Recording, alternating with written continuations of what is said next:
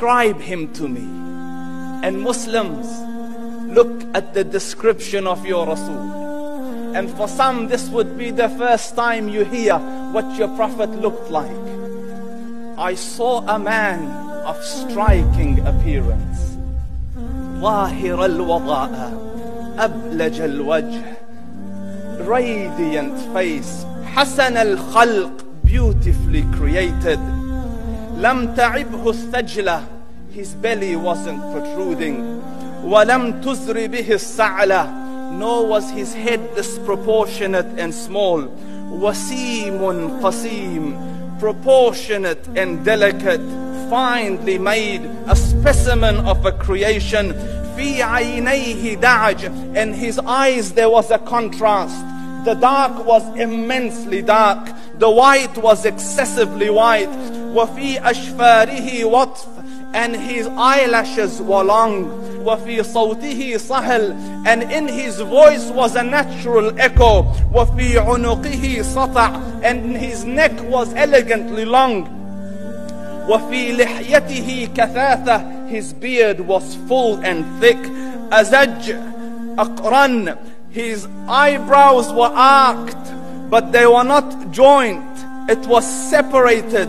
In Samat فعليه الوقار, when he was silent, dignity covered him.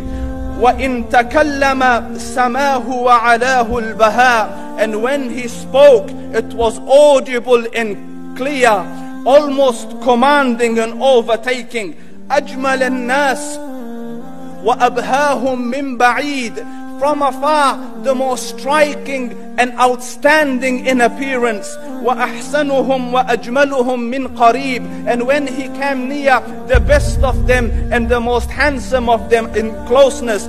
حلو المنطق, such an exalted and sweet level of logic.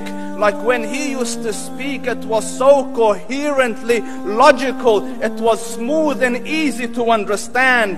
فصل لا نزر ولا هذر, he was to the point, not excessive nor too short. كأن منطقه خرزات نظم يتحدرن, his logic, his utterances, his words were like jewels coming out of a necklace, calculated, polished, one after the other, it would flow magically. ربعة, he was medium in height. Your eye didn't have to strain to look up at him, nor was it tedious to look down at him. He was a comfortable sight to look at. له رفقاء يحفون به, he had friends, the people that were with him, they were working around him to try to serve and protect him.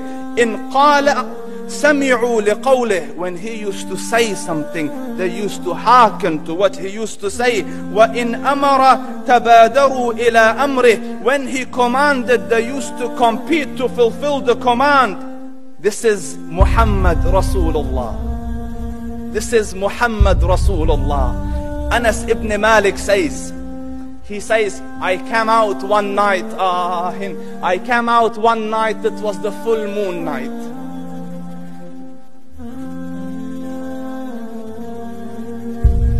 And I looked at the moon, and in the desert, understand, the moon is an awesome sight. It is smooth, it is radiant, it is clear, it is gentle compared to the scorching sun at which they are used to.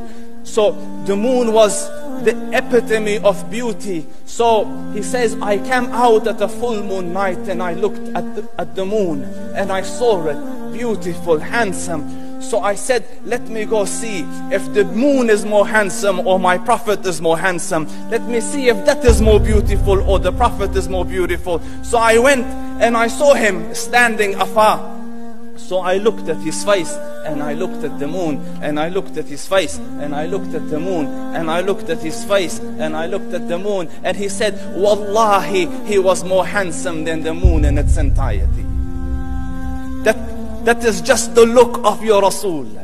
Aisha radiyallahu anha says, I was sewing with the needle. My needle dropped in the dark. I couldn't find it. I said, Ya Rasul, I can't find it. He moved his face close, and I swear, out of the radiance of his face, I found my needle.